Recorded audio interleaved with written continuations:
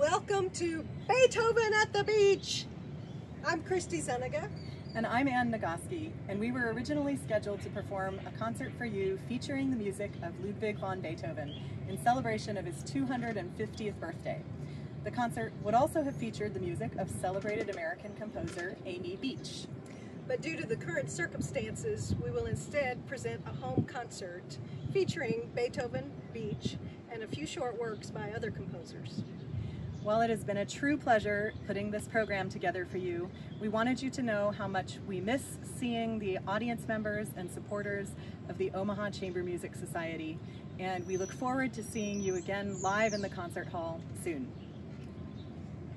Christi, Beethoven is looking really pale. Well, he is 250 years old. We are bookending our home concert today with two pieces by the famous Austrian violinist and composer Fritz Kreisler. The two pieces are Sicilian and Rigadoon in the style of Francoeur and Preludium and Allegro in the style of Pugnani. So these two pieces, along with quite a few other works, are all written by Fritz Kreisler, but they are actually a part of a hoax Kreisler perpetrated on the classical music world many years ago.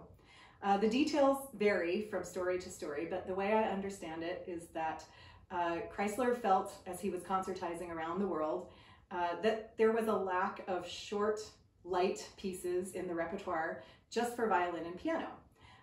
When he did recitals, there were always plenty of sonatas to play, but he felt that the world was missing some shorter works that could be filled in between the larger works on these recitals. So to solve this problem, he composed them himself, and quite a lot of them.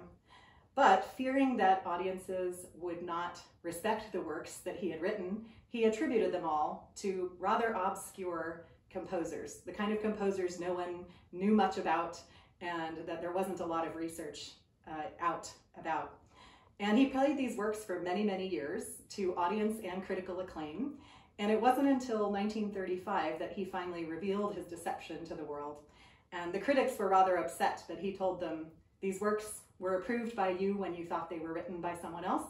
Why shouldn't they be approved by you when they are written by me? So with that, we will bring you Sicilian and Rigadoon in the style of Francoeur.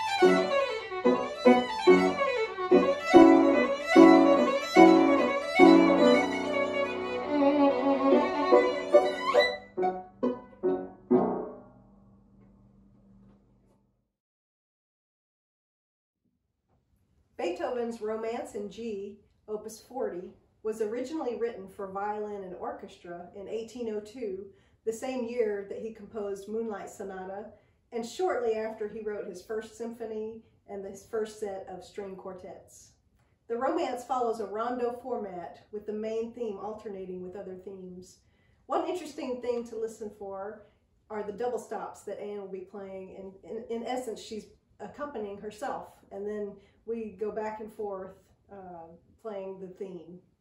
Please enjoy Romance by Beethoven.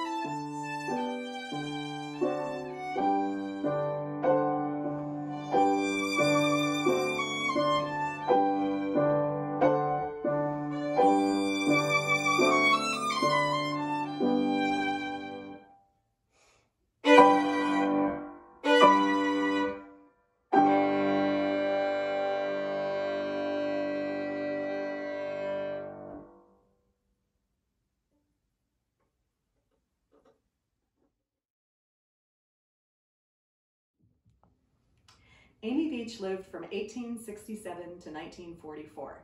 She was a very famous American pianist and is also considered the first successful American female composer of large-scale classical music works. The Romance was composed by Amy Beach for the Women's Musical Congress in Chicago in 1893. She composed the piece especially for that occasion and premiered it with the celebrated American violinist Maud Powell, to whom she also dedicated the work. At the premiere, the two women performed the work and the audience cheered so much and so long that they had to repeat the performance as an encore. Christi and I will only play the piece once today. Please enjoy Amy Beach's Romance.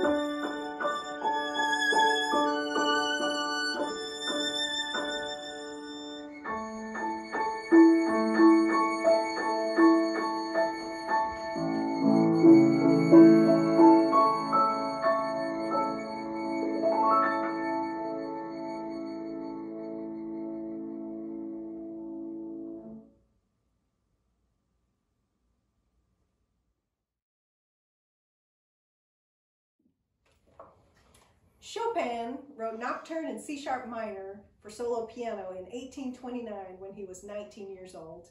He dedicated it to his older sister with a note saying, "To my sister Ludwika, as an exercise before beginning the study of my second concerto."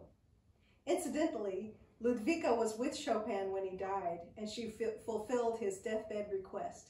She smuggled his heart from Paris to Warsaw, where it was sealed in a pillar of the Holy Cross Church. This nocturne was published in 1870, 26 years after his death, and is sometimes called Reminiscence.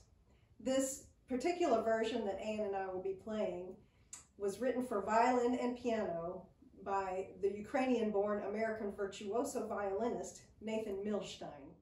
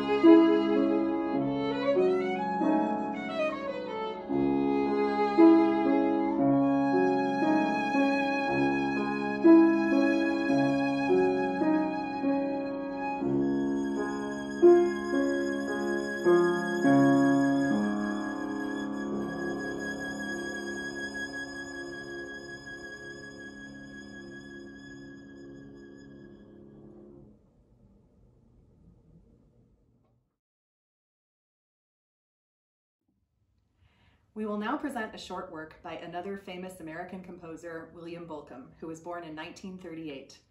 Over his illustrious career, he has won many awards, including a Pulitzer Prize, a National Medal of the Arts, a Grammy Award, and he was named the 2007 Composer of the Year by Musical America. In the early 1970s, Bolcom composed 3 Ghost Rags for solo piano, and in 1979, he arranged one of them, the Graceful Ghost Rag, for violin and piano. Please enjoy this charming and quirky work, the Graceful Ghost Rag.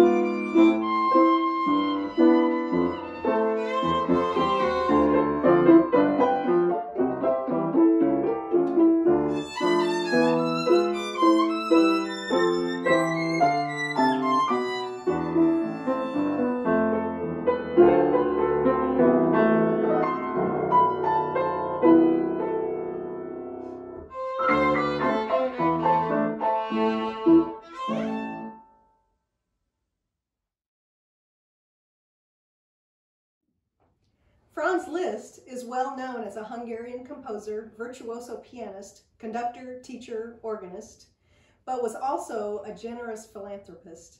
By his mid-40s, he'd been so successful in music that he gave virtually all of his performing fees to charity.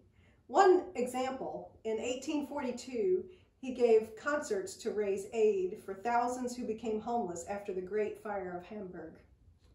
This next piece that we'll be playing, Consolation Number 3, is a part of a set of 6 solo piano works in the keys of D flat or E major that Liszt composed.